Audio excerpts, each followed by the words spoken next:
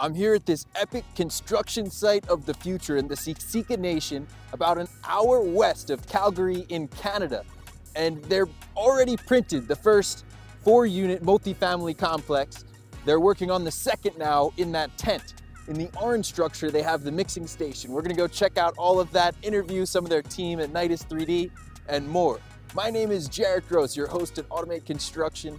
And I've been traveling the world to all the different 3D printed construction projects and construction automation projects I can find to bring you the future of construction.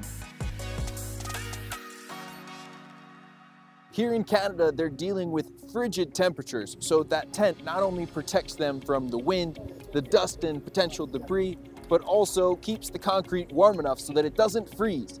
Many people understand that concrete is a reaction that happens between the cement and the water, and if the water's frozen, that's just not going to work out. So they're dealing with the elements, and we're going to see how that goes.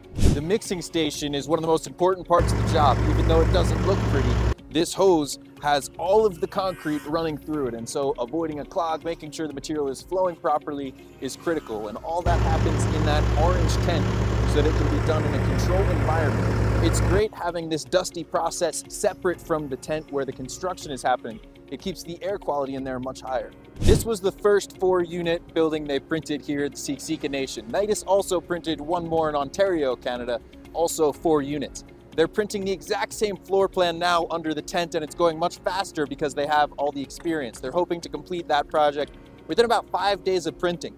Yesterday they did 20 layers, today they're going for 25, so we should see some great progress. And this one, they're completing all of the roofing and the windows, electrical, plumbing. It's making a ton of progress, and it should be a very strong building for this structure, which in the past has received some flood damage. So these buildings should be more resilient in those conditions. Remember, this is a 4-unit project, so it's loaded with electrical, mechanical, and plumbing for 4 families. They've got the PEX, all of the outlets going under the slab below the frost line, because here in Canada, the things will freeze over during the winter if they don't put everything underneath the frost line all the way to the well. So they take all of these precautions along with a bunch of other insulation. They'll do the interior walls with steel frame construction, making a really strong building. Yesterday, the electricians were here installing some of the outlets. They'll come back when they reach the switch level, and then again, if they probably the lights for the top level. There's typically 3 levels of electricity in a building. This one being 4 units is no different. So we're gonna get to see the next few days of construction over Wednesday, Thursday, Friday. They should reach full height and then begin the completion. The house to the right of this was completed last week, and they've already made a ton of progress. Plumbing and electric just go right in the wall. By handling these things while the concrete is still wet and malleable, they can place it in and then pack in some extra wet concrete to compensate for any holes or adjustments. They get a perfect placement. If they forget, they can cut into this concrete later on, but it's such a nice advantage to be able to put these things in without having to bring out any serious tools.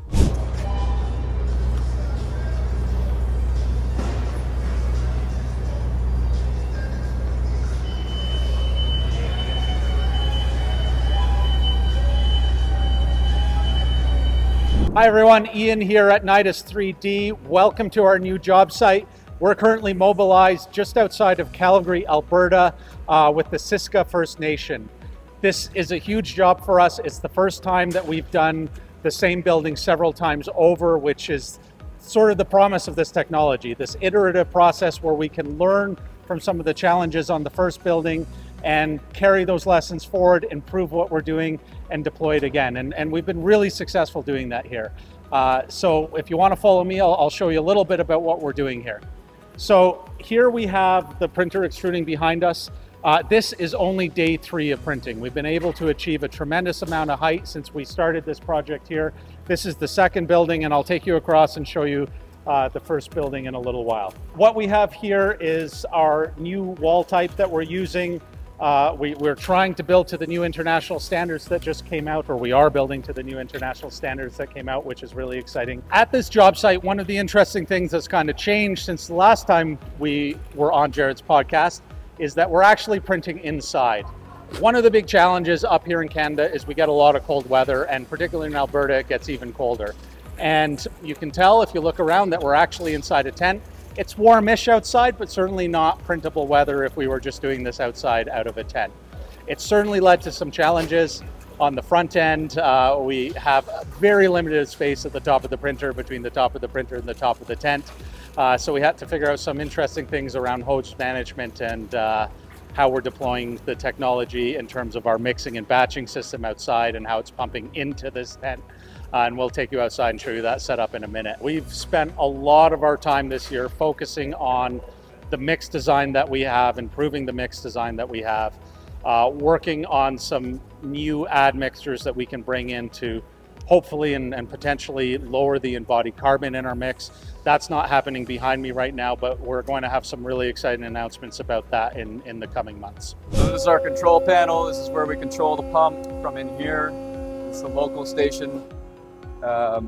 They can also control it from in there, how much concrete they want, how fast they want it.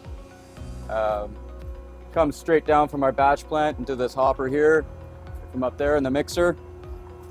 And yeah, basically just straight shot right to the printer head and they take care of the rest. My name's Paige. I am one of the batch plant operators here at Nidus 3D. Right here is where we make all the magic happen. So right now we are just batching a batch right now. So silo 1 is my sand, silo 2 is our aggregate. We use 6 to 8 mil.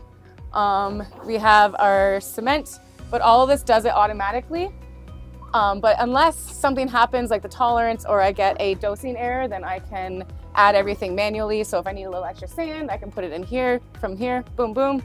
If I need some extra aggregate, I can do it from silo 2, same with the cement and same with water. Hello, I'm Ryan Hall. I'm the housing manager with Siksika Nation.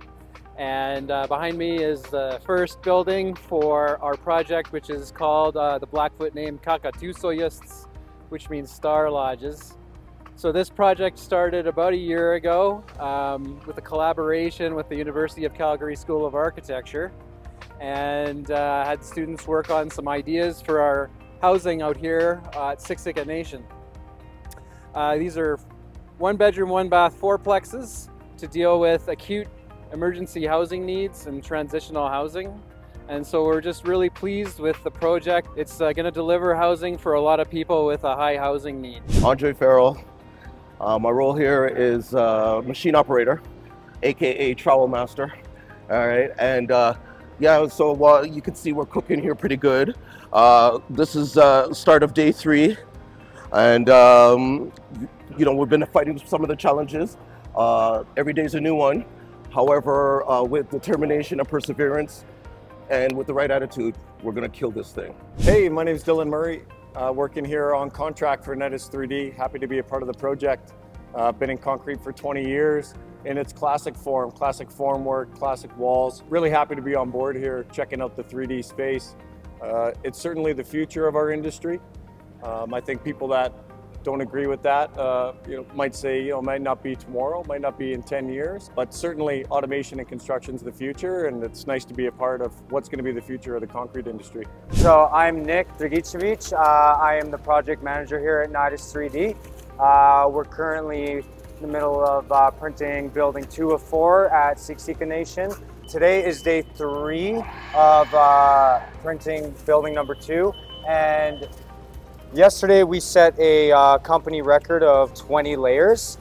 We are printing about 2,500 square foot base here. So what we've tried to do here, because it's such a massive project, is have all of our subcontractors basically following us in an assembly line. And so far it's working out well.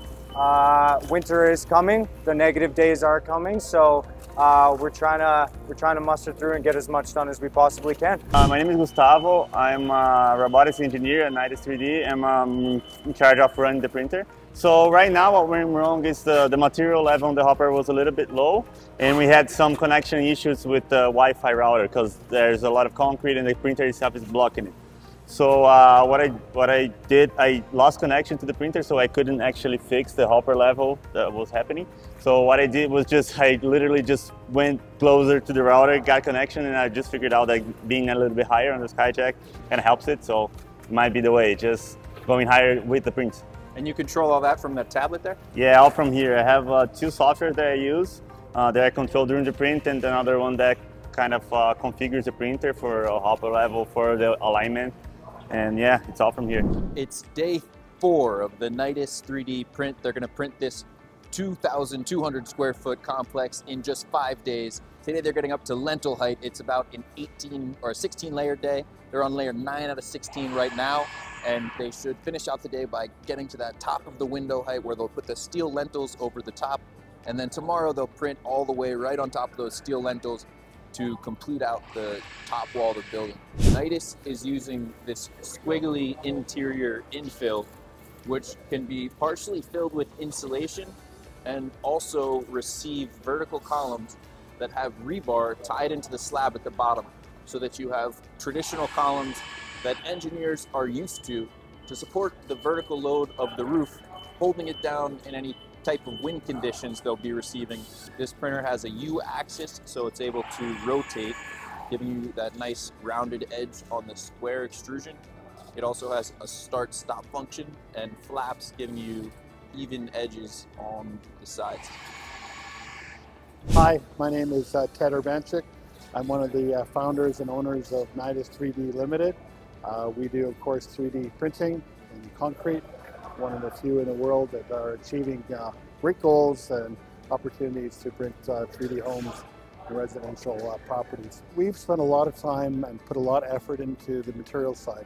And you know, the printer is one thing, and the functionality of the printer and how it operates, but really it comes down to the material side, coming up with the right mix to be able to reduce the effects of cracking, to make sure you have smooth flow of material out, make sure you have good placement.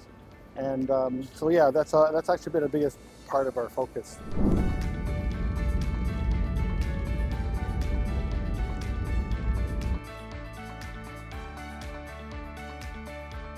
It's day 5 and they got maybe 6 inches of snow last night, but I believe they're still printing. It's snowing right now, below freezing. Let's take a look inside and see if they're gonna actually finish this big 4-unit print in just 5 days.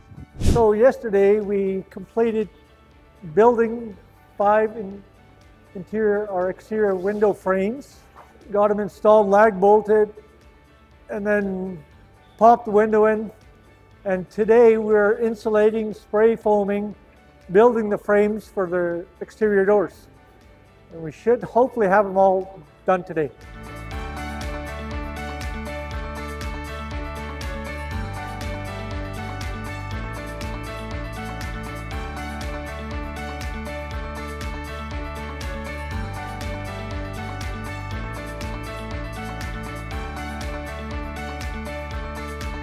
If you'd like to get a job working on a construction site like this, understand that it's not easy. It's still a construction job. You're gonna get dirty, there's gonna be long days with a lot of grit, but you can be a part of the future by going to humanrobotarmy.com and submitting your resume for a chance to work with a company like Nidus 3D doing construction innovation.